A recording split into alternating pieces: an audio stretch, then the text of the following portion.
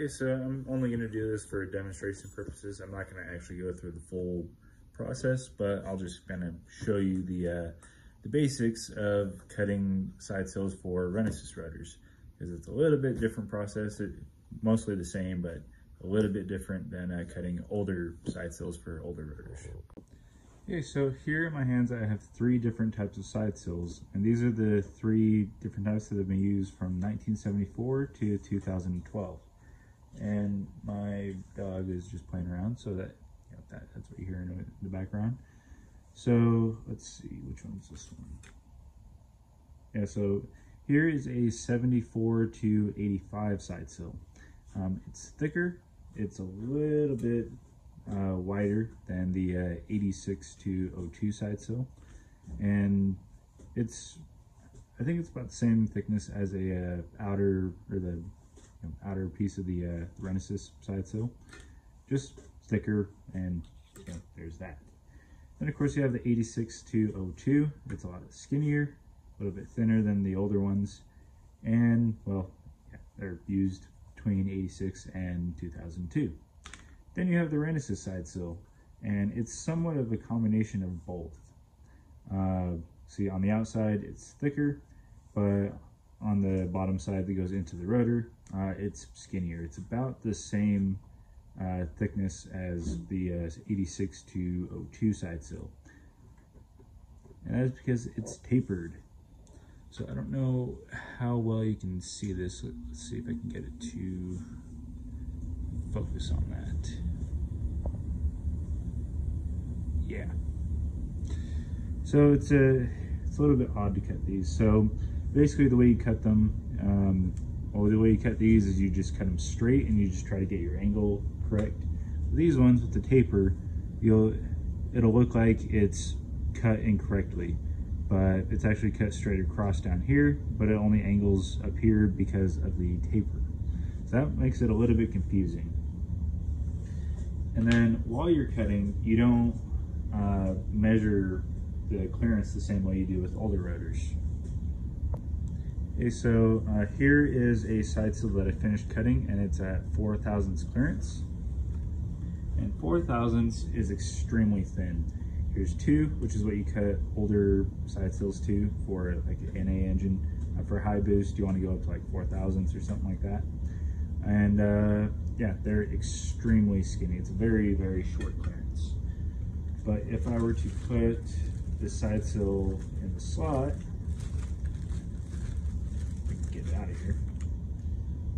Scooper side. I'll just put it in the slot. What you'll notice is that it moves pretty freely, and it looks like it has excessive clearance. But according to this little sheet that you can get from Atkins Rotary, it shows you how to properly measure Renesis side sills. So what you do is you take a 0.15 millimeter or 6 thousandths filler gauge, put it on the end of each end of it. Where is my other one? Shit. This one? Yes, it is. Then you put that there. Then you want to make sure it's level with both corner sills. And then you can take your filler gauge and just slide it right in there. It should slide in fairly freely. It shouldn't be too loose or too tight, because otherwise you'll be able to fit in the next size up. It'll just crush into there. Yeah, this one clearance to 4 thousandths. That's exactly where I want it. On my last video, let's see, I showed why a freshly built Series 2 Renesis failed right off the bat, because it looked like it was barely put together, and it was maybe run enough just to get up to temperature once and then 8 side sills right after. And that's because whoever clearanced the side sills clearanced them just like this without the filler gauges on each outer end. And yeah, that's not okay, because unlike older rotaries, Renesis uses a side port exhaust. That means that the side sills see a lot of stress and heat from exhaust, whereas the apex sills do not. That also explains why the apex sills in the Renesis are shorter, because they don't need to take that extra stress from exhaust ports, like peripheral exhaust ports. Their only job is to sill and nothing more. You know, some people think that Renesis sides or apex sills are weaker for that reason, and it's technically true, but they're only weaker because they don't need to be any stronger than that. Their literal job is to sill and nothing more, whereas the side sills take on the job of, you know, all their apex sills in a sense.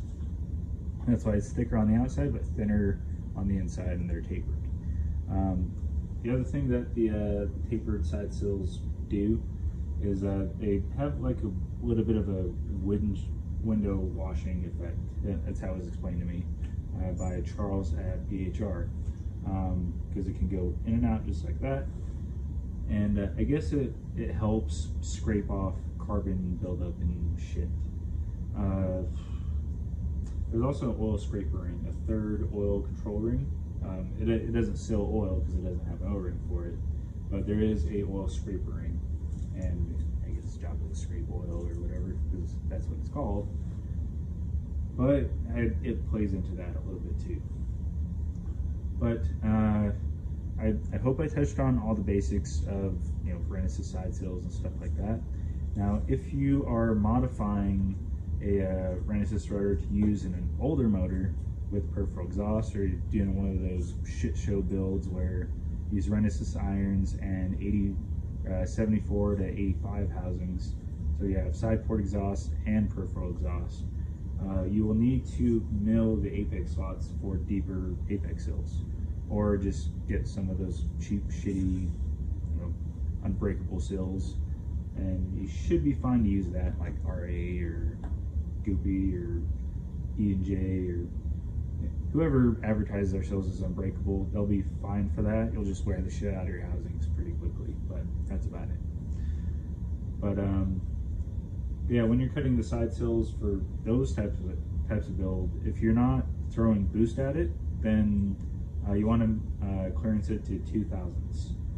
That'll give you the best and optimal compression, because the side sills aren't going to see as much heat as they would in a Renesis with side port exhaust, if they're only being used with peripheral port exhaust. So hope that makes sense, and I don't know, maybe if you guys want, I can make a full video on cutting Renesis side sills, just show you the process. But yeah, you're basically cutting straight at an angle, if that makes sense. And I think that's all there needs to be said. If there's something that you can see or whatever that was left out, go ahead and leave it in the comments, but that's gonna do it for now. All right, see ya.